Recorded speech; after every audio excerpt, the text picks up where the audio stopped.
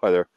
Brother Bearman, earlier I made a video and I was testing the horns. There's two car horns and then an Ooga. And I had one and then I had them all three combined in the, I guess the neighbor's dog. You could still hear it over the sound of the horns with the audio recorder running. And I was standing next to the horn, so the lady comes out. It's like, oh, you woke me up. I'm like, oh, really? Okay. So, there was a case years ago. The state of Colorado looks at it as noise is noise. So if there's one noise and I'm counteracting another noise, they figure noise is noise, right? And that's all it is. It's just noise. So when I try to sleep, okay. So earlier there's the two cameras facing from the back of the house. Yeah, I had old cell phones with cameras with Wi-Fi security cameras. They work pretty well. And so anyway.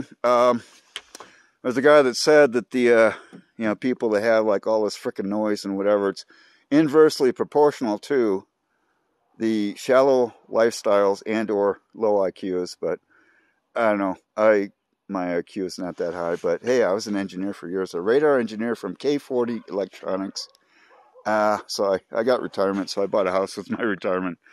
It is what it is. So anyway, I'm just making a better video because it seems like the earlier video, people were like hide under the collar, but I already know from the other case from the state of Colorado, noise is noise. So if I use noise to counteract another noise, it's just noise, you see. And they knew what I was doing. So now things are quiet, and there are other people that work nights. And if a dog barks for a couple minutes, that's one thing. But if it keeps going and going, because the camera up there actually recorded hours Friday. And the neighbor says, because the guy next door or whatever, but both addresses have a history of drug use. I'm not bullcrapping. I mean, you could go on there and look through the state of Colorado correctional facilities, whatever the hell, and punch in a name, and those names are going to show up. So it is what it is. I'm not any better. I just know that when I have to get some sleep and work for a living, and then do whatever I have to do. So. These had the wiring already set, and I got a remote that sends a trigger, so if there's loud noise going into the microphone up there, it triggers this here, and then it bounces back, and then just turns off whenever the noise stops. So stuff I used to do before. So it's a carbon copy of the case that I had years ago. I gotta laugh, but when I'm this tired, I do tell my disclaimer that when I'm this tired, I do crazy stuff. I'm known as the crazy mad scientist engineer.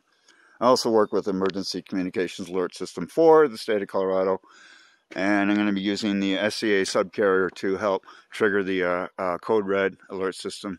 And there's an antenna behind the tree, and I may have a chance to use that antenna to trigger the AT&T cell tower and the Verizon.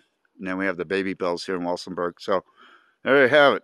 3.5 minutes of a video doing a demo of noise versus noise.